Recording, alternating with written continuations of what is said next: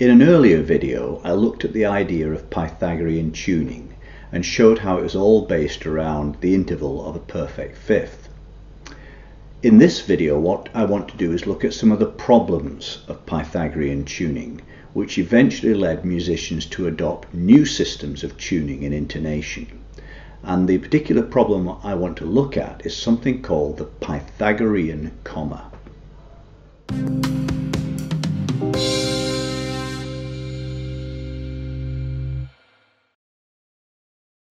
So, a quick reminder of how Pythagorean tuning works.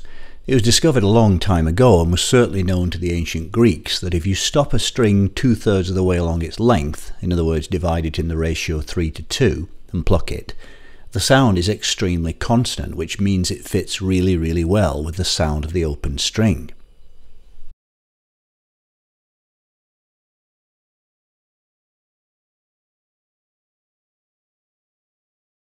The system of Pythagorean tuning is entirely built on this idea that the interval of 3:2 should be the basis of all music. So we start on a selected frequency, any note we like, and move in perfect fifths. If that throws us out of the single octave for which we're tuning the notes, then we transpose by jumping up or down an octave. We can use the same principle to produce not only a 7-note major scale, but also a chromatic scale. Now, if I choose to start on a C on the keyboard, and I just go up on the white notes from there,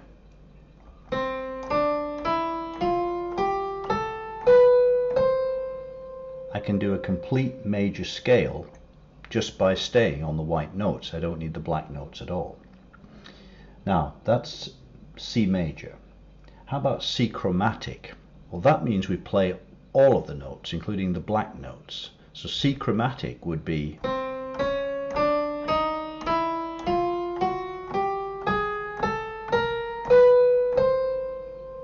so starting from here, there are 12 notes before I get back to my starting point again.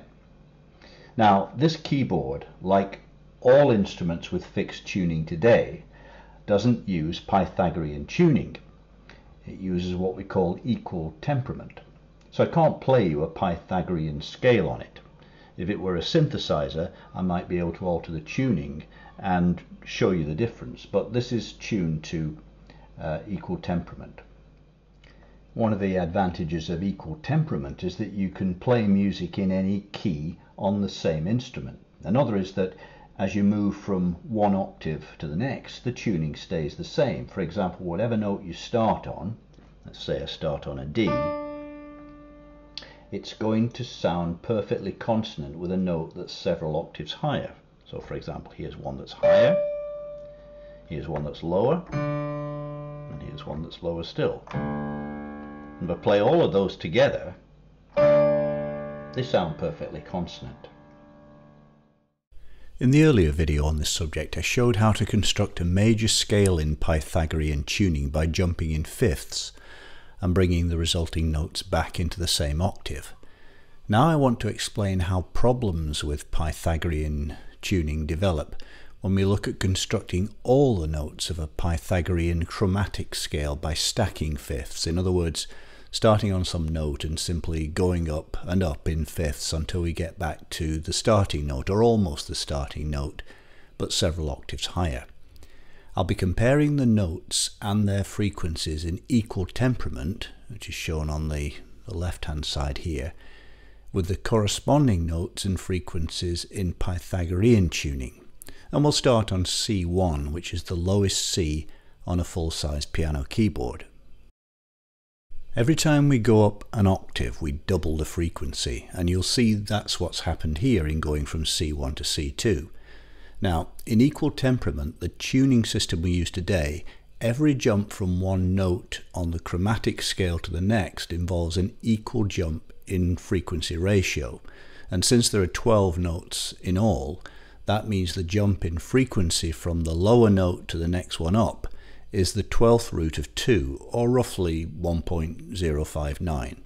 Do this 12 times over, in other words, the 12th root of 2 times the 12th root of 2 12 times in succession gives 2. so that you've doubled the frequency in crossing the octave, and the whole system of equal temperament is based on this idea of an equal frequency ratio from one note to the next.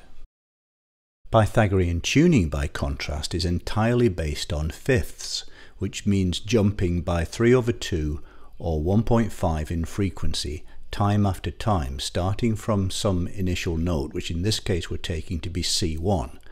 You can see that even after the very first jump to the G1, we're already a little bit different than the equal temperament for the G1. And the discrepancy between the frequency of notes in equal temperament and Pythagorean tuning gets wider as we go up. By the time we reach the end, the C8, the highest C on the piano, the difference is quite noticeable, both numerically and also if you heard the two notes played together. In equal temperament, we get back to a C that's perfectly consonant with the starting C, but Pythagorean tuning based on stacked fifths leads us to an end note that's noticeably dissonant. Another way of thinking of this is that in Pythagorean tuning we end up on a B sharp that's different in frequency and sound from the C, whereas in equal temperament we finish on a B sharp that's enharmonic, in other words sounds exactly the same as the C. This small gap or discrepancy between two enharmonically identical notes such as B sharp and C is what's known as the Pythagorean comma. It's roughly equivalent to a quarter of a semitone or half note, and although that may not seem much, it's very noticeable in practice and is one of the reasons that, beginning in medieval times, musicians began to experiment with other systems of tuning in an effort to avoid the dissonances that Pythagorean tuning causes, especially when music started to involve a wider range of sounds, harmonies and instruments. One of the things you can't do in Pythagorean tuning, but you can in equal temperament, is complete what's known as the circle of fifths. But that's the topic of the next video on the maths of music. So thanks for watching, stay tuned, and I'll see you next time.